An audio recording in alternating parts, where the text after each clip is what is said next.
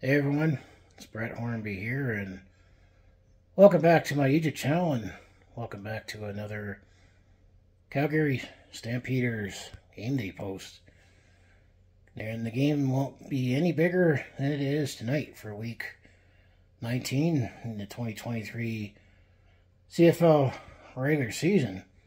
You could say we're somewhat fortunate that we could still talk about still keeping our playoff chances alive, as it's the Calgary Stampeders. They are 4-11, coming off of a bye last week, but the Saskatchewan Roughriders, the team that we're chasing, they've also been struggling recently, and they've been keeping that door wide open for potentially the Calgary Stampeders to chase them, as Calgary Stampeders back home at McMahon Stadium hosting the Saskatchewan Roughriders. Be a 7:30 p.m. kickoff on Friday, October the 13th. Ooh, Friday the 13th. Let's hope Jason Voorhees isn't around to do his thing. At least we're not on Crystal Lake. I'll get back to the game at hand. I mean, Calgary is 4-11, fourth in the West Division, while the Saskatchewan Roughriders, they are 6-10, third in the West Division. And what's also at stake for this game is the season series. As you recall, Calgary lost the first game at home against Saskatchewan in overtime, and I remember it was an interception in the end zone to seal the victory for Saskatchewan. However, Calgary got revenge in Saskatchewan when we won in the last second field goal, but frustratingly, Saskatchewan was able to convert a 3rd and 24 and score a touchdown to go ahead. So the season series is on the line.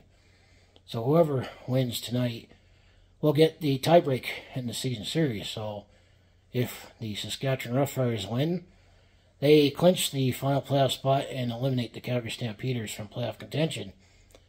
However, if the Calgary Stampeders win, they take the season series, and we'll be saying, go Argos next week. Because the Saskatchewan Roughriders, all they have is tonight's game, and then they got a game, I believe it's at home, against the Toronto Argonauts, and they have week 21 off. They don't have played last week.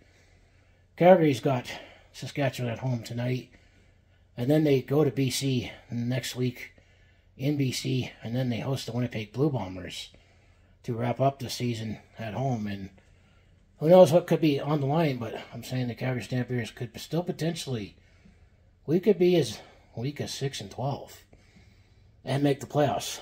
But we must win tonight, no matter how to slice it, if we're going to still have something to play for and make the playoffs. It will be a little bit of a challenge for Calgary, not only with the odds still stacked against them, but a couple key players that will not be in the lineup tonight for this must-win, do-or-die game. Keep our playoff hopes alive is receiver Reggie Bagleton. He did get banged up pretty hard a couple weeks ago in Hamilton, so he will not be in the lineup tonight. And same with Tommy Lee Lewis for the return game. Those are the two big notables not going to be in the lineup tonight.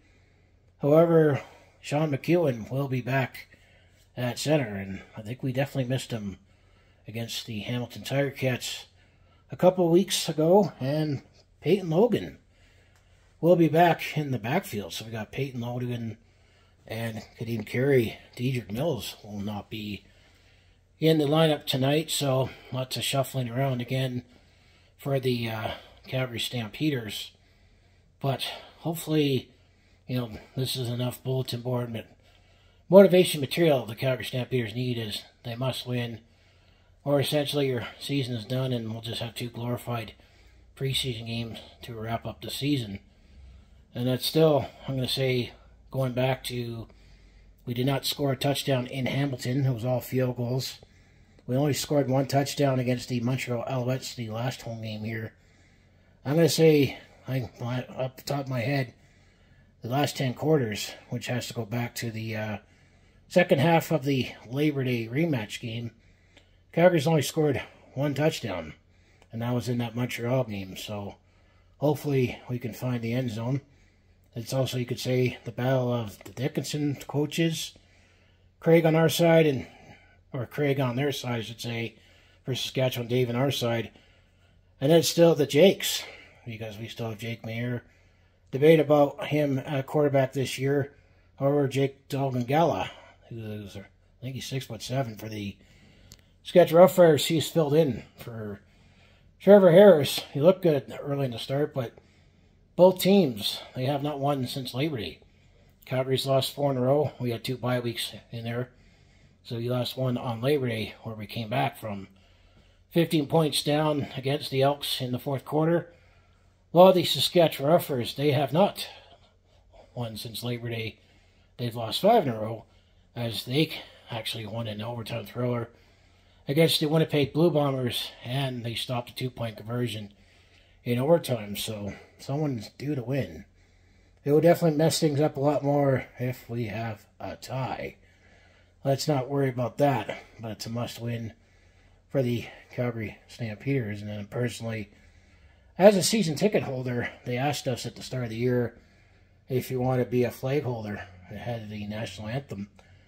I did say that, and they finally got to picking my name, so I'll be doing that at the game at the national anthem. So it probably means there might not be a warm-up rally. Definitely, I don't think I'm going to be able to record the introductions from field level, as I'll be too busy holding the flag.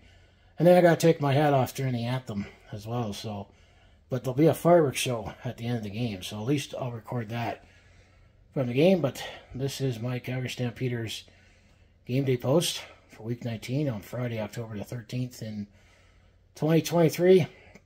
It's a must-win game for the Calgary Stampeders to keep their playoff hopes alive. And say the Calgary Stampeders, they last missed the playoffs in the CFL in 2004, and at that time Calgary was still sobering up from the Stanley Cup run that the Flames provided, and we were still in the F-Troop era.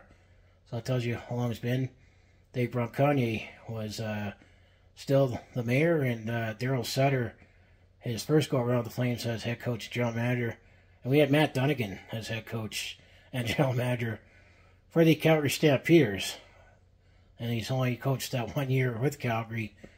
Now he's on TSN now, so that's how far back I'm going, that the last time the Stampeders missed the playoffs. But I'm going to say hopefully we can at least still keep us in hunt and believe. I'm believing right now that we'll find a way to win and keep things interesting. I keep seeing that door open for the Saskatchewan Roughriders. We just haven't been able to walk through it, so how many more chances do we get?